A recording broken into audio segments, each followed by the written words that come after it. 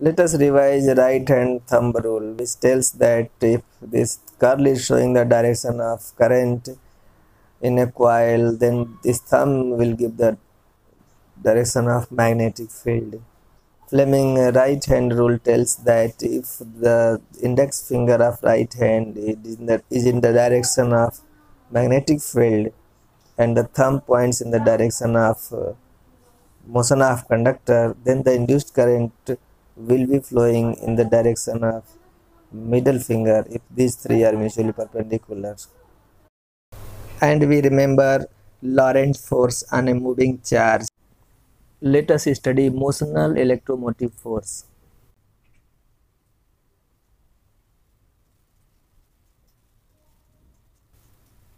That is known as motional EMF.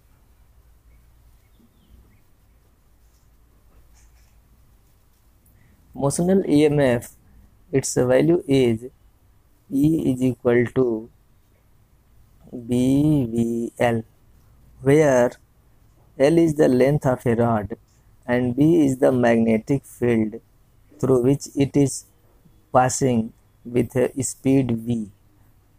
A rod of length L is moving perpendicular to a magnetic field with a velocity V. Then across the ends of this conductor, EMF is developed, open potential difference is created, that EMF is BVL. Let us see how it is happening. Consider a conducting frame. Let us name it MS Rn, and there is a uniform magnetic field perpendicular to this frame, and that is inward, shown by these cross points. Everywhere uniform magnetic field is present, and the resistance of this frame is 0, and over it there is a conductor. Suppose this is the conductor and we name it PQ. The conductor is PQ, and let it is moving in this direction with a velocity V. Then if the length of conductor is L, and this is the origin 0 and this distance is x, then the flux, initial flux is equal to magnetic field B dot area. So area of this loop PSRQ will be Lx, and after some time delta t, let it is here, this PQ rod moves up to here, then the closed loop PSRQ will have a smaller area, and so the new flux through the closed loop will be BL x minus delta x, where delta x is this shift delta x. So the change in the magnetic flux is equal to minus BL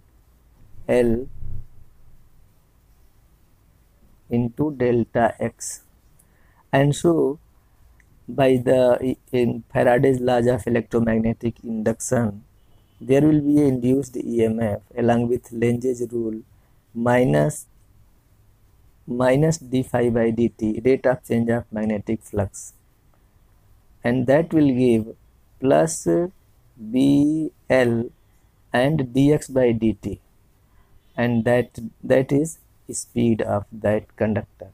So this is the induced EMF.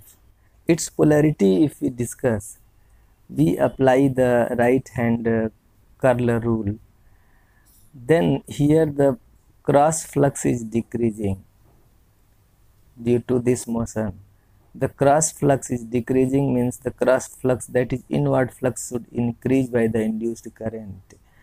And so the thumb is inward, and curl will say that there will be a current in clockwise direction. So the current resulting will be P2Q. There will be a current in the PQ in downward direction. That will make the Q positive. The Q end will become positive. Now, the direction of current we can find by the Fleming right hand rule, that if the index finger is inward and the thumb is in this direction, that will tell that induced current will be downward direction. Let us see the same derivation with another method. Suppose this is the PQ rod, which is having a length L, and there is a uniform magnetic field here present everywhere, and it is moving in that rod is moving in this direction with velocity v. And then due to this there are so many charges in this rod. Suppose every charge is q, a charge q is here. Then we apply Fleming left hand rule. The motion of charge is represented by the middle finger left side and index finger downward. Then the thumb will give that the charge will shift to downward direction, making Q positive and P negative, and that will give a potential difference, open potential difference, EMF, and that EMF is equal to work done per unit charge. Now work done is equal to force on the charge into displacement. Suppose this displacement is the length L, FL by Q. Force on the charge we know by the Lorentz rule, that is QVB, perpendicular. Then Q will cancel, and we find the induced EMF between the PQ will be BBL. So this is the second way to visualize how this open potential difference is created across the PQ. Thank you.